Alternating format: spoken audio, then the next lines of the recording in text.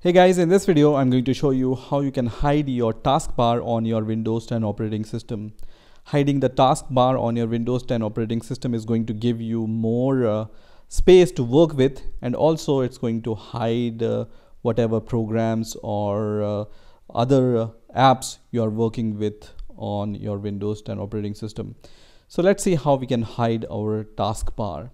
So for that, you just need to click on the taskbar. So right click on your taskbar and then click on taskbar settings. Okay, so right click and then click on taskbar settings, which is going to open this kind of window.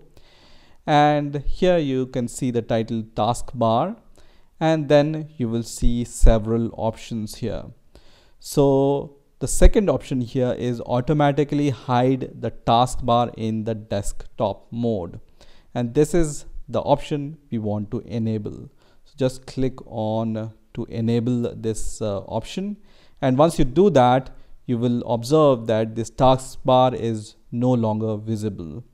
So what this option does is it's going to hide your taskbar when you are not working with the taskbar. So let's say I'm just working with some software. You can see my taskbar is automatically hidden, but let's say I want to work with the taskbar. I want to open some software using the taskbar.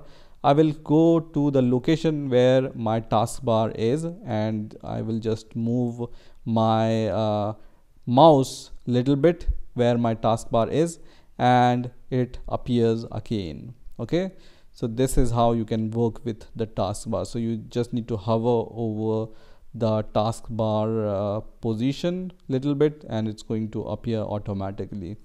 So this is how you can enable the feature which is going to automatically hide your taskbar on your Windows 10 operating system. I hope you enjoyed this video, and I will see you in the next video.